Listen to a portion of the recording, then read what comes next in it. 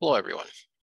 David Alfred Ostrowski, and in this recording, I'm going to introduce you to the world of Squeak SmallTalk, where Squeak exists as a dialect of the extremely object-oriented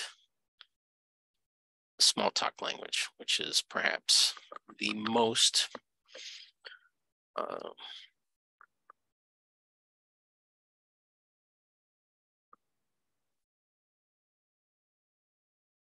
extensive implementation of the object-oriented paradigm, right? So here we are. I'm going to start you from ground zero.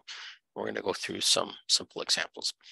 Here I'm at squeak.org, and this is where you can download a copy that can be readily run from your Windows type machine. I'm just going to do a download, which I've already done. I'm just going to show you where to get it and how to start up your environment and get running. Let's do that. So I went to the downloads and I picked, you can either go into the Windows 64 link or 32-bit bundles. I downloaded a number of them. I don't see one working any better than the other. So down that file, be careful to, or remember to unzip the file. So if you unzip it, here I'm just running it directly out of my download folder. I did an unzip with a 7-zip utility. And then you see here you have that icon will show up that it's unzipped. If it's zipped, it may not run appropriately. So I'm just going to click on that, and that should bring up my Squeak environment. Welcome to Squeak.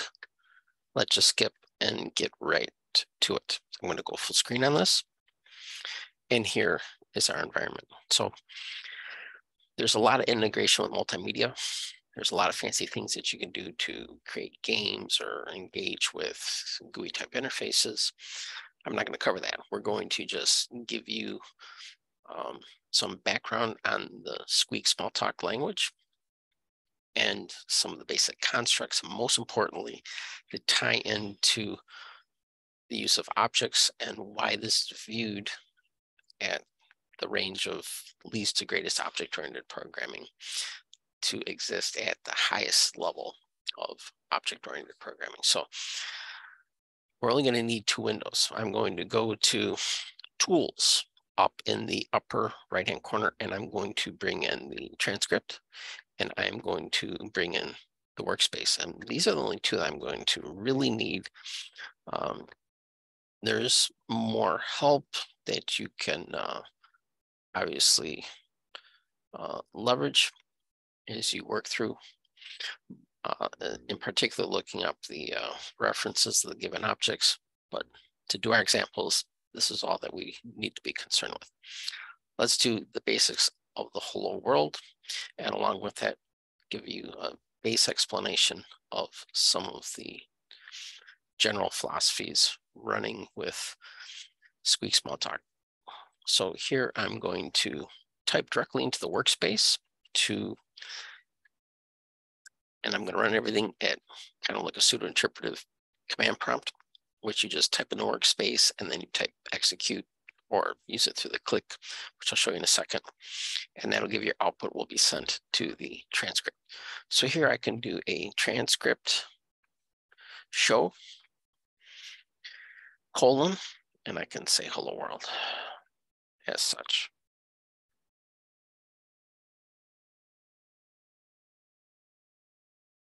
Don't forget the period. Everything needs a period. I'm going to highlight that, and I'm going to right click on that. I'm going to say do it and click the do it, and there is my first hello world program.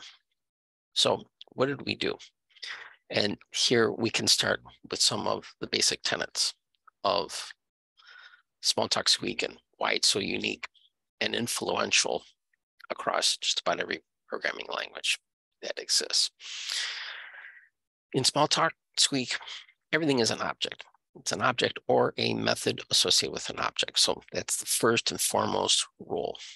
All communication in Squeak SmallTalk is triggered through message sends, and about all executable expressions are of this form of a receiver object and a message. So all objects have a parent class also as object, obviously. And there is, everything has a parent class except for object itself, which exists as the highest level. I think that proto object exists technically above the object, and that obviously has no parent, but everything else has the parent object of object. Okay, eventually up the hierarchy. All right. So let's build on what we know here. So here we have a string that's being sent, and that string, that hello world, it exists obviously as an object. And transcript show acts as a method. This acts as this means of sending that object to the transcript to print that out. So that exists as a trigger, and that sends the message here almost in synonymous fashion, that messages and methods kind of exist along the same level of existence here. So when you think about methods, they operate, okay, by the use of messages. So they're very close in functionality here, though obviously they're not exactly the same. So let's do a couple of simple operations here. Let's say, let's keep that transcript show, and just to eliminate confusion, I can just eliminate my my output here. Let's declare a variable and start from there. I'm going to call it a value, and I'm making an assignment by a colon equal to 2. So in a normal universe, okay, I'd be assigning 2 to that memory location. Here, a value exists as a pointer to an object, and I am making a communication or assignment, which exists again as a method, which sends that value of 2, which is an object, right, to that, to be assigned to that object that's being pointed to by a value. And now I can print out a value here.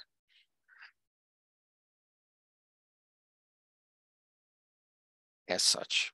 And if I want to run that, I can highlight that. I can do a Control D as well, and that will do it. And you see the 2 is printed out there, a small object 2. And if you want to know more about the hierarchy, that's where some of the extra windows come in. I'm not going to look at that right now.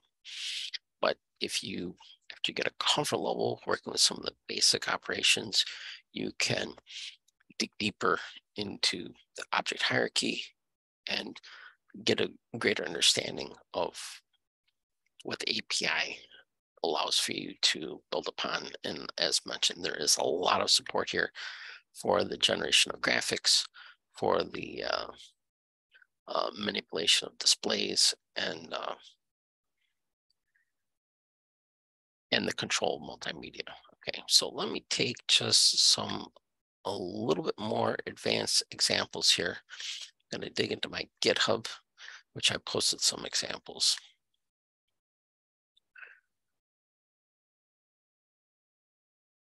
Let's do a conditional.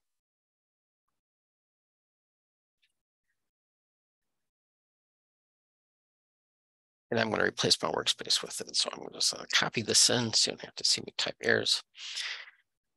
And let's execute it, and then we can break it down, right? And accordingly. So to execute this, and again, be careful of those nasty periods that will give you errors. So here I have the message string object 9 times, actually printed out 9 times.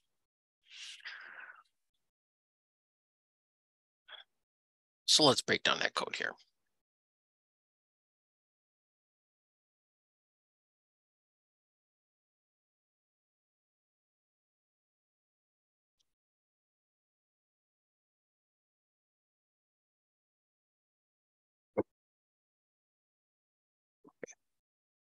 So I have small integer a, which points to an object that's assigned the small integer 1 object, right? And that's accomplished through that assignment operator, which acts as through the mechanism of triggering that message send. Okay. Next, I have an evaluation, and this a greater than 10. So a is obviously not greater than 10, so it's going to be false. This returns a Boolean, and Boolean exists as an object. And in the evaluation, I have the expression almost in a curried-like fashion, right? So here we see the overlap between some of the functional-based programming principles and object-oriented design, that I have the less than symbol acting as a method that's supporting a comparison of a to the value pointed to by the reference pointer to an object of a, the 10 rather to a. So that exists as an expression, and that returns an object of Boolean. And that's continually tested with the while true method. Following that, and the brackets indicate a message send. Okay, and the first bracket here with the expression in it, that sent the Boolean object to be evaluated, returning true or false. The next is performing the associated code.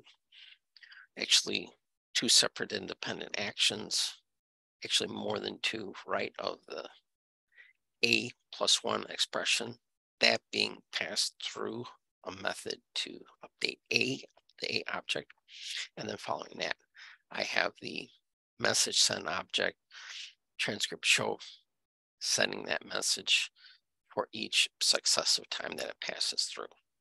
So again, through this very simple operation, you can see a number of different operations being performed, right, that support object-oriented paradigm to perhaps the most, again, the most extensive implementation that's really can't be any more object-oriented than this type of operation. Let's throw in another example and take a look at that. Here we explore some additional variations on this thing.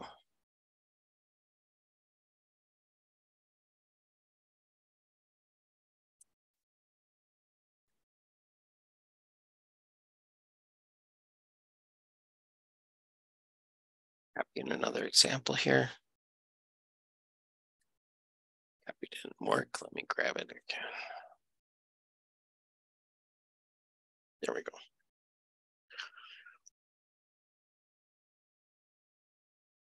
Once again, I have if then else,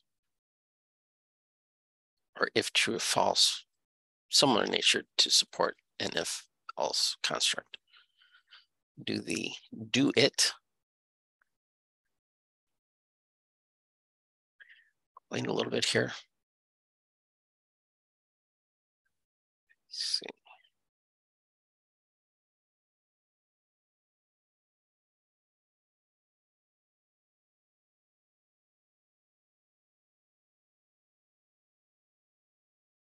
I got an oddball character executed. Okay, so it came out false. So what do we do here?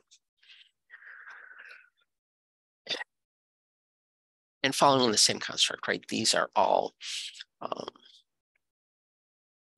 message send type operations with the objects each individual line.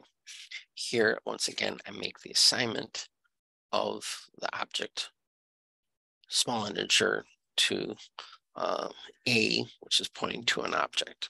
It's accomplished through the assignment operation, which acts as a method. Similar nature to the next line. Next line, I have a more extensive operation. Each is returning two Boolean objects that are create another Boolean expression through similar mechanisms that I just described. And then here I have, so this you can imagine that it returns a Boolean object of type true or false. And that is tested with the Boolean exists, and you can look up the class hierarchies to really dig deeper on these small examples. If true makes a test against that, and it either allows the message passing to occur with the transcript show, and it's either going to be true or false, right? So you can either get one or the next. And in this case, the statement evaluated false, and you got the associated output. So I hope this helps. And please reference my GitHub, which is the David Alfred Ostrowski Squeak SmallTalk. Hold this up here for more examples. I'll be covering more examples in class as well. Okay, thanks for listening. Take care. Bye now.